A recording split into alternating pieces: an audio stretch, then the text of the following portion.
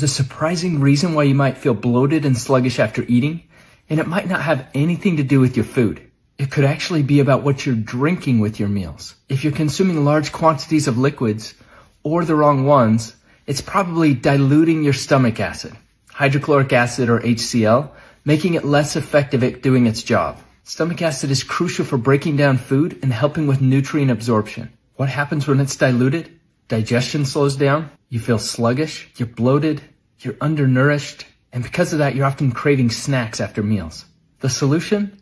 Hydrate intentionally. Drink water between meals rather than during, and also avoid it 30 minutes before and about 90 minutes after meals.